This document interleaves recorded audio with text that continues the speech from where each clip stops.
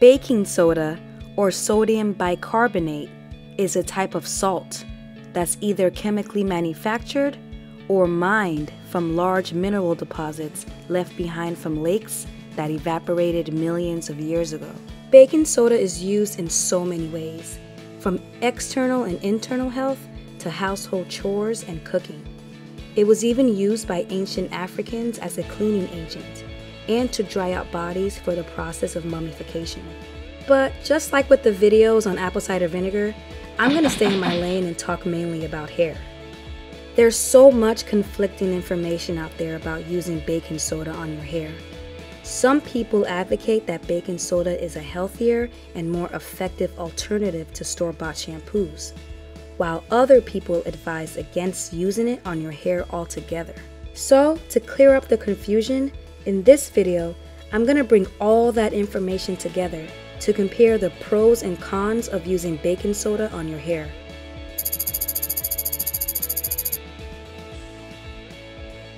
Baking soda has certain chemical and physical characteristics that makes it such a strong cleanser.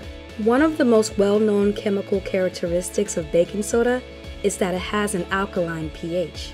So when you use it on your scalp, it breaks through and lifts dirt particles and oil, including your natural sebum, so they dissolve easily in water. It has the power to wipe the slate completely squeaky clean.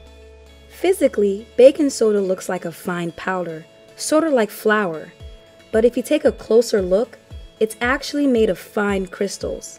If used as a paste, these crystals make baking soda abrasive, giving it the ability to also act as an exfoliator, which is a bonus.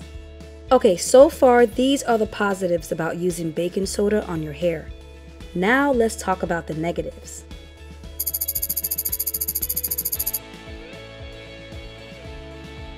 Baking soda has an alkaline pH of 9. As you can see, a pH of 9 is not within the safe zone. One problem with baking soda is that it's not the easiest thing to dilute in water.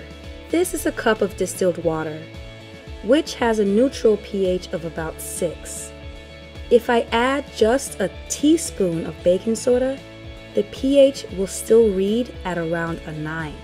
You would have to add 4 more cups of water to bring just 1 teaspoon of baking soda to an area within the safe zone. So in total, it would take 5 cups of water to bring just 1 teaspoon of baking soda to a pH that's safe to use on your hair. Here's why that is. I know when looking at the whole pH scale, a pH of 9 may not seem too alkaline, but for hair strands, it is.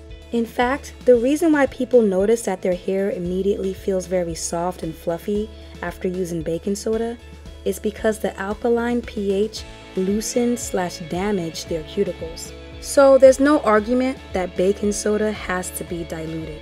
Water has a neutral pH of about 6, sometimes 7. When you mix the two, you'll land at a pH somewhere in the middle. Because the pH of water and baking soda are so close, it takes a large amount of water to dilute just a small amount of baking soda. The alkaline pH of baking soda can be very drying to your actual hair strands. And if you use it too often or use the wrong measurements, it will eventually eat away at your hair strands, similar to what relaxers do. Another issue with baking soda is the residue it leaves behind. The best way to witness this is to wipe a dark colored surface with the water and baking soda mixture. Even after diluting it with all that water, the residue left behind is still really noticeable. Over time, this same residue also builds up on your hair. Even though the amount of baking soda in this diluted mixture seems super small and insignificant, it's still very drying and damaging. Just to show you how powerful it is, I coated my hands with a cream and washed it with just a mixture. It's kind of hard to tell from this clip, but not only did it remove all the product from my hands, it also left them really dry. So here's an overview of the positives and the negatives side by side.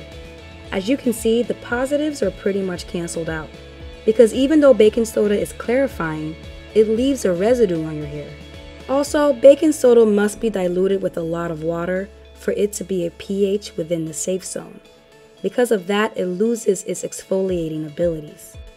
In the next video, I'm going to talk about the baking soda relaxer.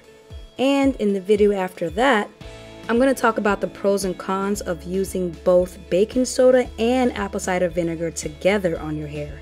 So please stay tuned. As always, thanks for watching. See you in the next video.